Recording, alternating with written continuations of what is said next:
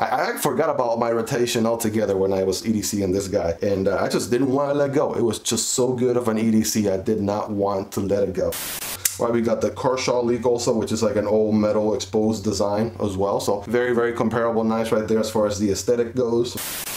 What is going on, guys? Welcome back to the channel. My name is Miguel, and today we're going to be reviewing this guy right here, the CJRB Pyrite. This is an awesome EDC. This guy has seen so much pocket time. You guys have no idea. I've been EDCing this guy for a couple of months now, so I definitely have some substantial feedback to provide you guys with. So without further ado, let's jump right into it. So what are we dealing with on this guy? So we're dealing with a AR-RPM9 steel on the blade, which from what I've researched is a very nice budget but still solid steel from CJRB. This is a CJRB knife, of course. So we have a drop point blade style on this guy. It is stone washed, as you can see. The whole knife is actually stone washed, and it just gives you the whole exposed metal look to it. This guy has some G10 options in black and some other colors, but I just had to get this guy in the old exposed metal aesthetics, because to me it just it definitely scratches that itch right there. There's some knives that I like with G10, there's some knives that I like with micarta, but man, when they give me the option to get an old metal knife, I'm gonna go for it. I'm definitely gonna go for it, and that is exactly what I did with this guy. Just like I mentioned on the last video talking about the RUIKE P801, I feel like these two are like brothers from another mother, right? Because look at them, right? They are somewhat so similar, right? The same stone wash look to them all around. Obviously the RUIKE P801 is going to be a little bit longer. Right, we got the Kershaw Leek also, which is like an old metal exposed design as well. So very, very comparable knives right there as far as the aesthetic goes. Obviously the RUIKE is going to be a little bit longer. The Leek is going to be a little bit shorter, right? But yeah, these are the three musketeers as far as the all exposed metal in my collection, and I love every single one of them. Probably equally. If I had to choose one over the other, I'd probably have a very hard time. But you guys get the idea. Let's continue doing some size comparisons here. Let's do the Paramilitary 2 right there. That's going to be a much longer knife and wider too. The Paramilitary, or Para 3, sorry, Para 3. Definitely more comparable to the Para 3 as far as length goes, right? They are about the same. The PM2 is going to be a little bit of a longer knife. Let's see how it compares to the Smock, Spyderco Smock. Yeah, this guy's definitely gonna be a little bit longer, right? As you can see, but just as wide, right? Just as wide. All right, let's check here next to the Demko brothers, right? There is the Shark's Foot blade, a Demko AD 20.5, and here's the clip point blade right there, so you can see the Pyrite is just a little bit smaller in length. Obviously the Demkos are going to be a little bit wider too, just because of this pointy section right here. But again, just giving you an idea. Of course, that's what this whole comparison portion of the review is all about. So if you own any of these knives, or these knives are very common, very popular, at least it kind of gives you an idea kind of where the Pyrite ranks. Here it is next to the SENCUT brothers. That is the SENCUT Sachse. Here is the SENCUT Crowley, right? The Crowley is going to be a much longer knife, but the blade is going to be very, very similar, right? If it wasn't because of the sharpening choil being a little bit more pronounced on the Pyrite, that blade design will be very, very similar. Of course, the Sachse, right, just has a much wider blade right there, as you can see. Now we're talking here with the RAP Model 1. This guy's going to be huge compared to the Pyrite. Checking it out here next to the RAP Model 2. The RAP Model 2 obviously is a smaller brother, right? So it's somewhat more comparable to the RAP Model 2 than it is to the RAP Model 1, if I'm being honest right there.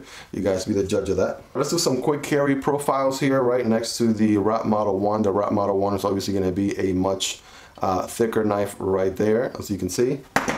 The RAP Model 2 is more comparable, I want to say, still a little bit wider, a little bit thicker, right, than the Pyrite. And next to the Sachse. Sachse is going to be thicker, of course, no doubt about that. Same deal here with the Crowley. Right? The Crowley is still going to be a little bit thicker. Next to the AD 20.5, very comparable to the AD 20.5, this version here with the Grivery scales. All right, Para 3, here we go. Para 3, a little bit thicker, just by hair probably. And last but not least, the PM2. PM2 also a little bit thicker right there, as you can see. All right, so what does it look like when it's in your pocket? What is the length and height in the pocket? What does that look like? Here it is next to the Paramilitary 2, the Para 3.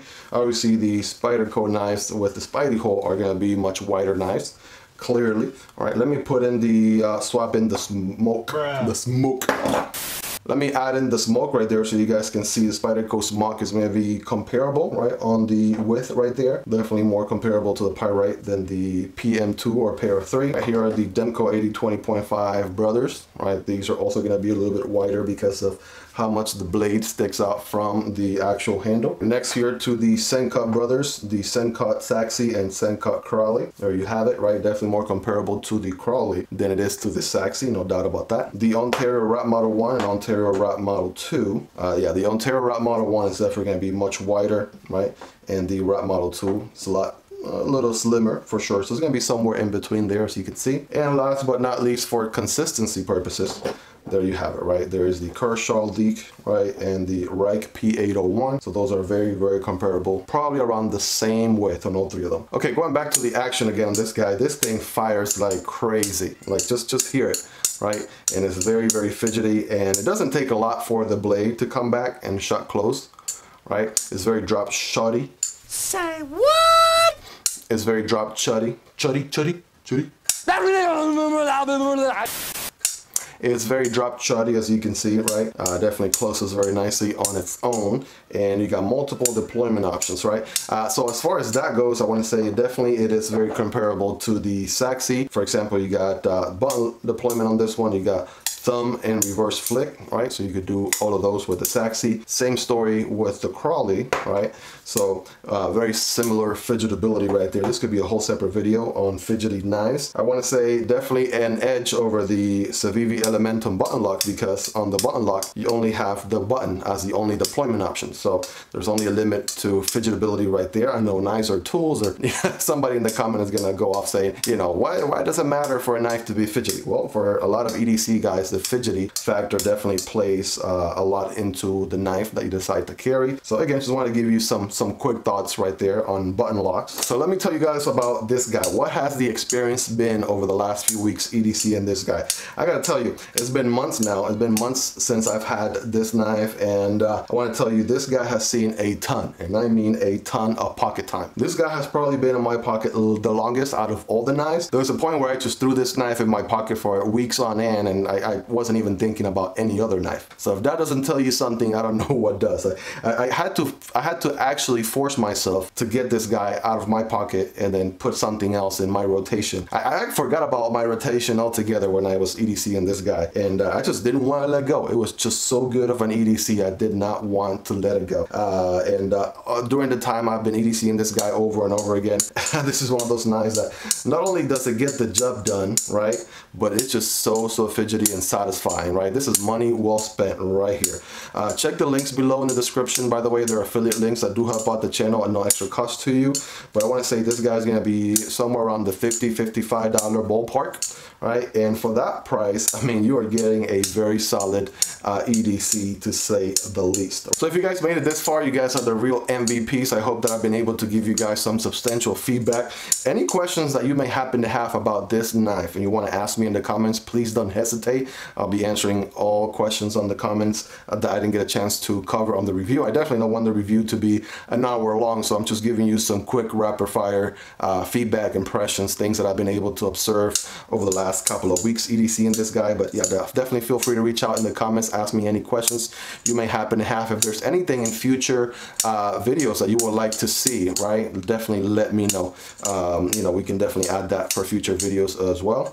Speaking of fidgety knives, guys, by the time you're done watching this video, it's very possible that the SENCUT Crowley, this guy right here with 4 different deployment options, is probably live in the channel. So if that is the case, I'll put a card right here. That has been it. I hope you guys have enjoyed the video. Thank you guys for watching, and I'll see you all next time. Peace.